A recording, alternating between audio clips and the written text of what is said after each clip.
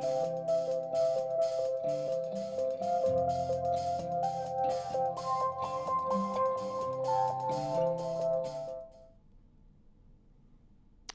this is Chief Education Officer Bill Olsen. Welcome to another school district update. Well, this is being filmed at the end of March. It's amazing how quickly the school year is proceeding forward with only a few months remaining, and I have a lot to report to you today. A lot of exciting things that our students and staff are involved with that bring great pride to the school system, that bring great energy to all of us. First of all, I will tell you that the school board recently approved the calendar for the 2023-2024 school year. I know this is the time of year that a lot of parents and staff are looking at the calendar for the following school year so they can make travel plans, vacation plans. So that is available now online. I want to thank the school board for approving that. I want to thank the calendar committee.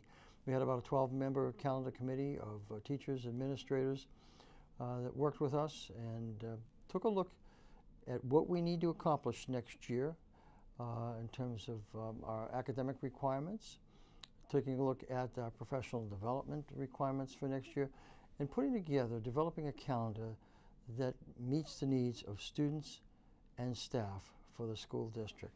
So thank you for the calendar committee for that great job. Some of the events coming up, some perhaps have already taken place at this point in time. Certainly the celebration of song has taken place. That was extraordinarily successful, along with a cavalcade of bands that happened this week. And that is available on Merrimack TV. We always appreciate cable TV network for allowing you and allowing all of us to view what is going on, not only in the school district, but around town. We had 12 Merrimack Middle School students and one student from the upper elementary school participate in the New Hampshire School Band Directors Association Mid-Level Honor Band Festival. And that's coming up, actually that's coming up on April 10th. So in about another 2 weeks, those students, those 13 students, 12 from the middle school and one from J. Muse, will be participating in that very important and prestigious program. At the middle school also, our staff has been putting together Mary's Closet. We ask if you're interested in donating gently used clothing items to Mary's Closet. Please contact the middle school.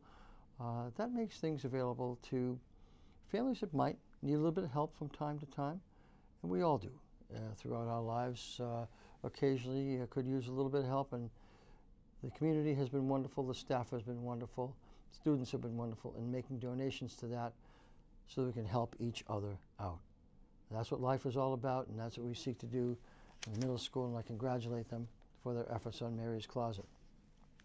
The sophomore class in Merrimack High School has reinstituted and held the sophomore semi-formal, and it's great to see that semi-formal took a kind of a 3-year hiatus, like many other things, due to the COVID virus, and thankfully that is behind us and hopefully never to be seen again in our country and in Merrimack in particular.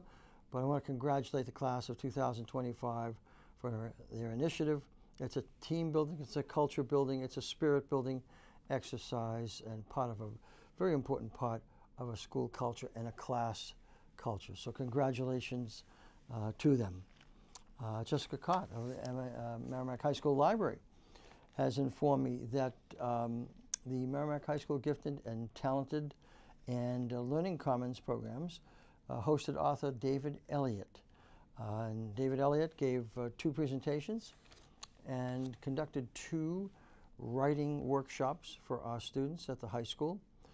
And I guess in kind of reading to you what the students' comments were, they needed to say nothing more than, I want to quote, "He was a cool guy." And that's one of the important criteria for whatever we do with our students, is to make sure that it's interesting, that it's engaging to them, that they get some value out of it, and they enjoy what they're doing. So thank you to the high school librarian staff, Learning Commons, gifted and talented staff, to bringing David Elliott to the school for the students to enjoy in terms of his presentation and his 2 workshops. Speaking about the library, the Merrimack High School Library was a finalist for the Outstanding Library Program by the New Hampshire Library Media Association. So congratulations. Those things don't happen by accident. It requires a lot of work, a lot of dedication, a lot of refinement to what we do, when we do, and how we do it with students and staff. And the library, if you haven't seen it at Merrimack High School, has been transformed with the purchase this past fiscal year of some new furnishings, some new designs, and we're very excited about it. The students enjoy it, and the staff enjoy it very, very much. JMU student, Jewel Sojanto, and I certainly hope I'm pronouncing that name correctly, because Jewel, you ought to be congratulated. Jewel finished 4th in the spelling bee in Concord recently, and so we congratulate her on her outstanding accomplishment.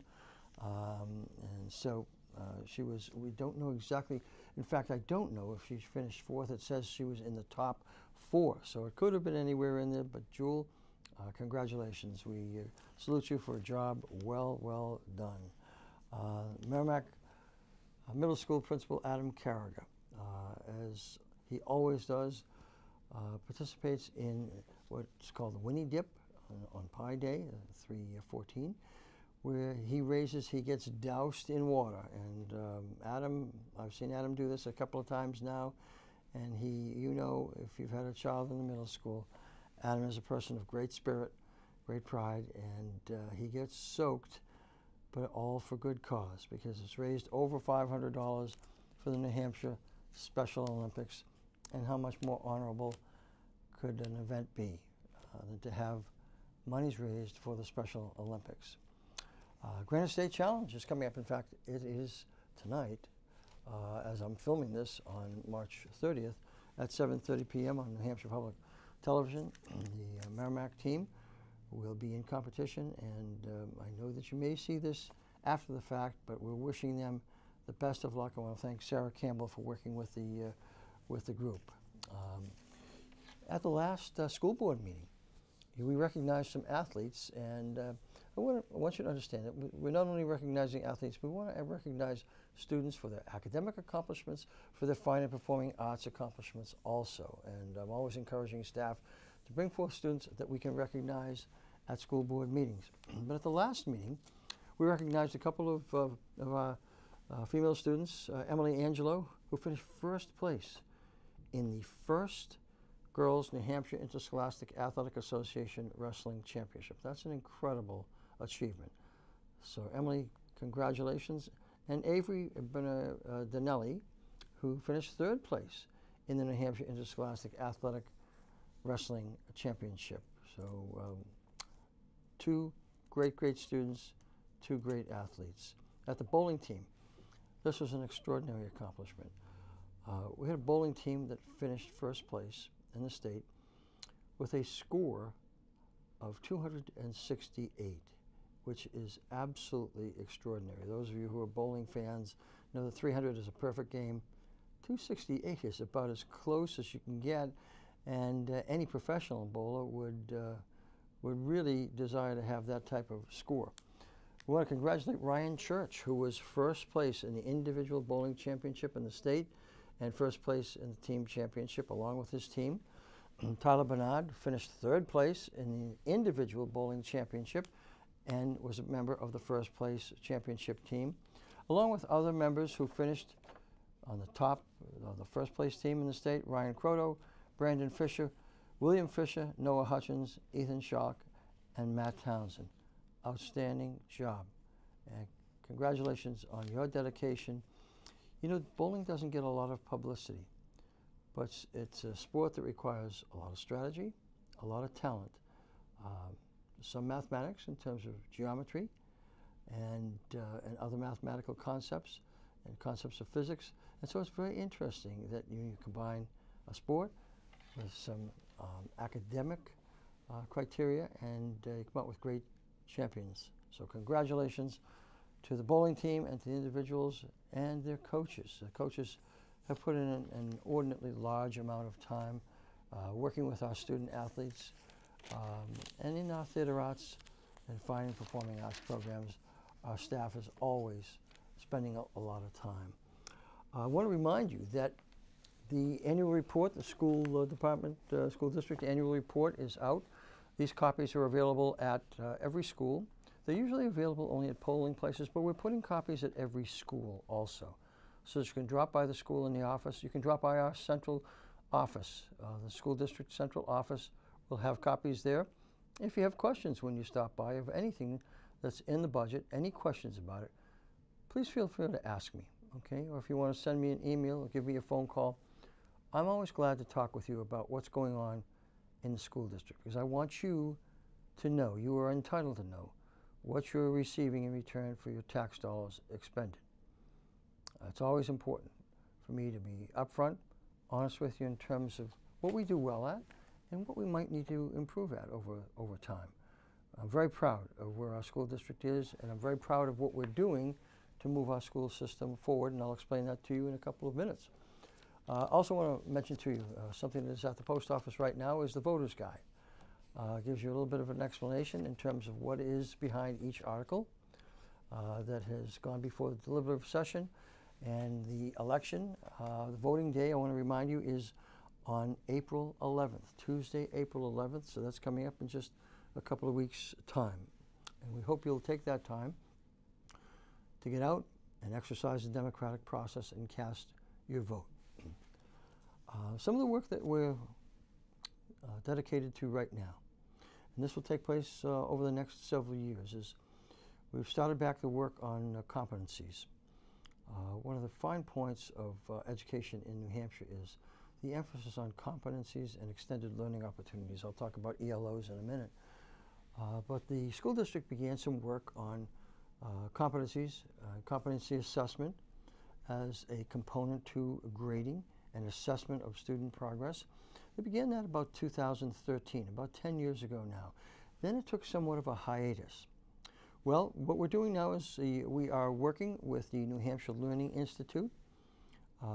They will be working with us over the next several years to facilitate the process of building competencies into our entire school district, focusing on the high school, first, middle school, and the lower grade levels. It's something we need to do.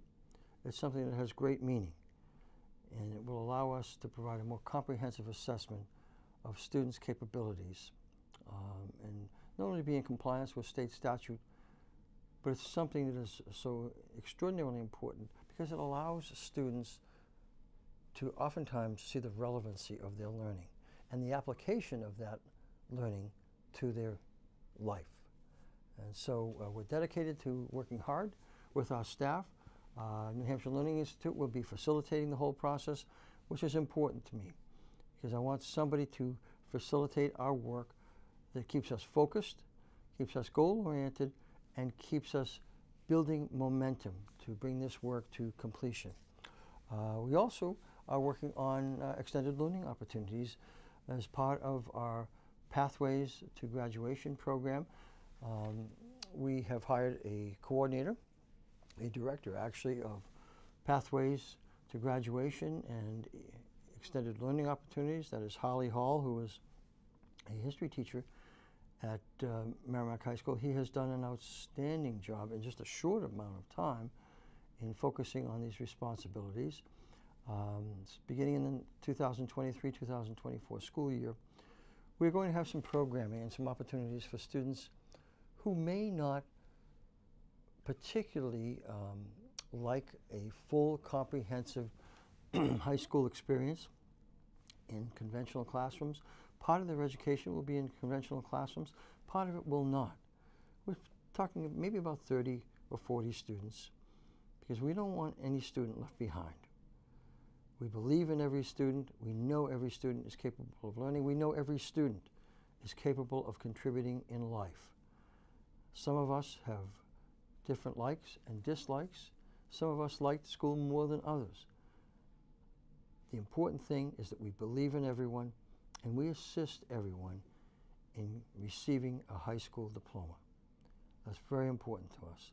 And so I'm going to be giving you progress reports on that periodically throughout the next upcoming year or two. It's very exciting because it provides a whole new venue of opportunities for our high school students. And the extended learning opportunities will be available to all students, and it will take some time to develop all those ELOs with great fidelity. What we don't want to do is develop programs and opportunities that essentially are window dressing. They look good, but contain little substance to them. So look forward to my updates and our updates from Amy Doyle, our Assistant Superintendent, to the school board periodically, and we'll report to you periodically through this program also. Finally, we are working on a strategic plan. We are going to be working with the New Hampshire School Boards Association with a representative from the New Hampshire School Boards Association, and that gentleman has done, Mark Dolan, has done a number of strategic plans for school systems around the state of New Hampshire. We're looking forward to it. Years ago, and I've done several strategic plans for other school districts.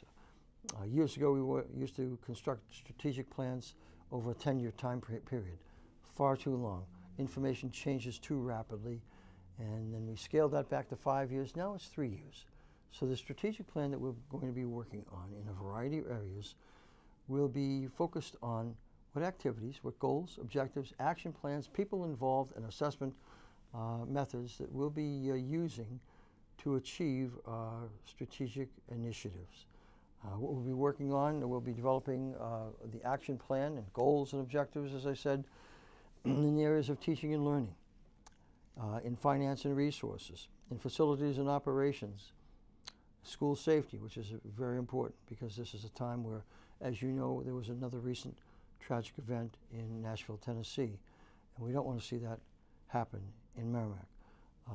Student services, human resources, and staff and student wellness. So 7 areas will be focused on our strategic plan. We will have subcommittees, we have teams working that will involve school personnel, community members, and also members of the business community, because we want a broad scale of participation. We don't want to work, we can't work in isolation, because we have to be responsive to the world around us and what's going on in the world around us, and all the knowledge and information that we need to bring forth into the development of the strategic plan.